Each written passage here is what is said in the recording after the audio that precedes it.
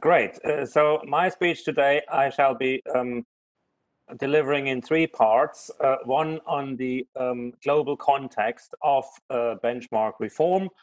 I shall then dwell briefly on the EU idiosyncrasies to benchmark reform and, of course, recent legislative changes. And then conclude, I guess, with what is the most important part is what do we now expect from the private sector? Because I shall be making the case that the public sector has done quite a bit. The public sector has driven this process, not least through the working group. So I wish to thank the working group, the ECB for hosting the working group, ING for providing the chairmanship, a very able chairmanship of this working group. And I think we have come a very far, a good way in reforming EURIBOR rates, and that is why at the end of the day, now there is also a role for the private sector.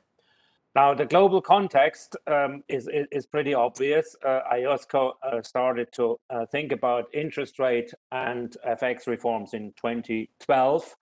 I think the main tenets of this reform was clearly that panel bank benchmarks, so benchmarks that require rate contributors, are not sufficiently robust, are prone to manipulation, and lately also suffer from a scarcity of contributions.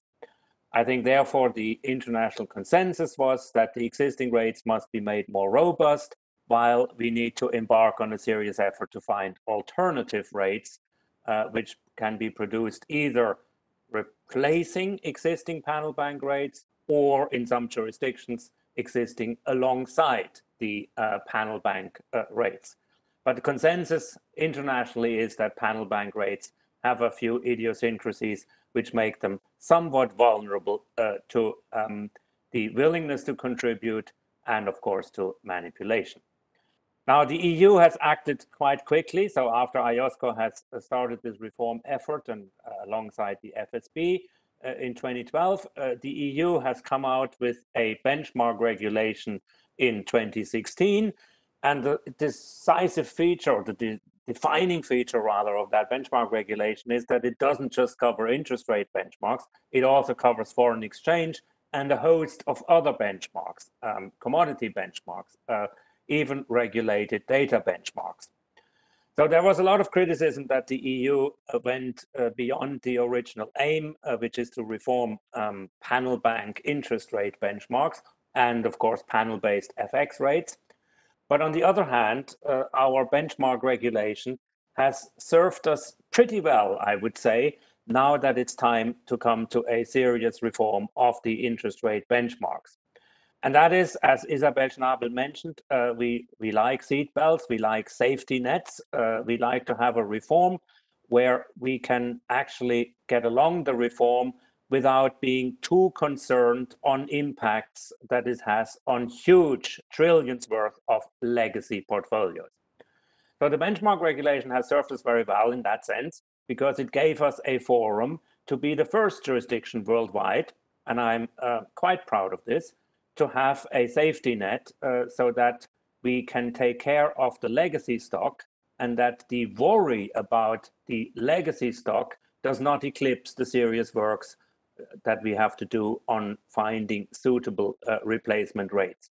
Because I think one of the biggest issues and one of the biggest breaks on a successful phase out of unstable rates and in favor of transaction-based rates is the huge worry that we had.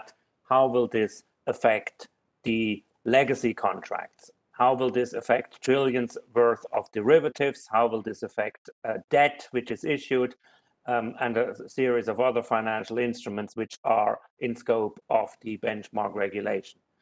And that whole concern about legacy contracts has eclipsed and has put a brake on the serious efforts to find a new generation of more reliable benchmarks, because you can't reform benchmarks if you don't give the financial sector sufficient certainty how to accomplish contractual continuity with respect to their legacy rates. So on the 30th of November, we have achieved a political compromise on a new benchmark regulation. And this is a benchmark regulation which gives the European Commission powers to designate statutory replacement rates for critical benchmarks, which would be EURIBOR, and for benchmarks which are systemic for the European financial infrastructure, which is LIBOR.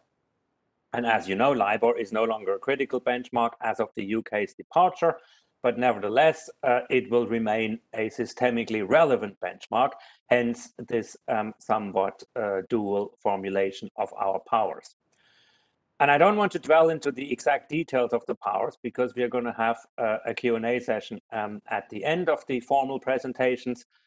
The thing that I want to say at this stage is that these powers are optional. They may be exercised, but we would also be quite happy not to exercise them. But they do constitute something which is important for this reform process, and that is a safety net.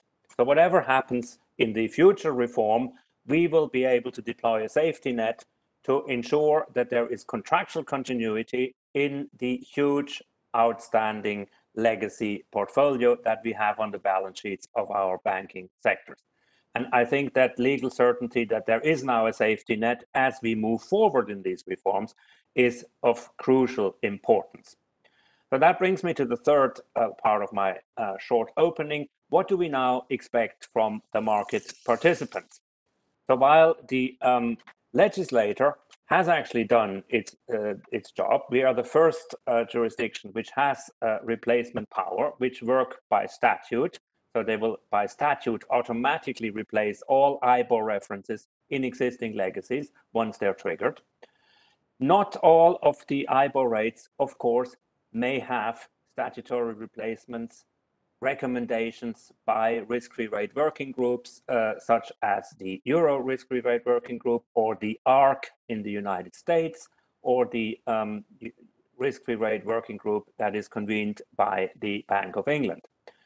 So there is a first limitation to any of these statutory replacement powers, which is that not all disappearing IBOR rates, or not all IBOR rates that will be reformed and therefore be discontinued over time, will actually have necessarily statutory replacements. So we have to be very careful that we do not rely on this safety net, even if there is no risk-free rate working group recommendation.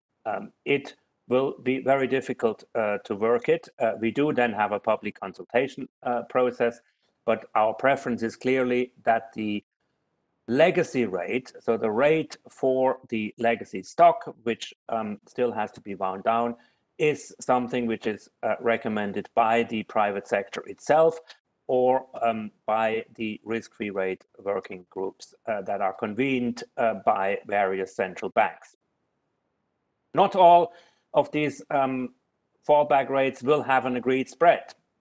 Another important feature of our fallback rate is that it requires a recommendation by the stakeholders on the base rate.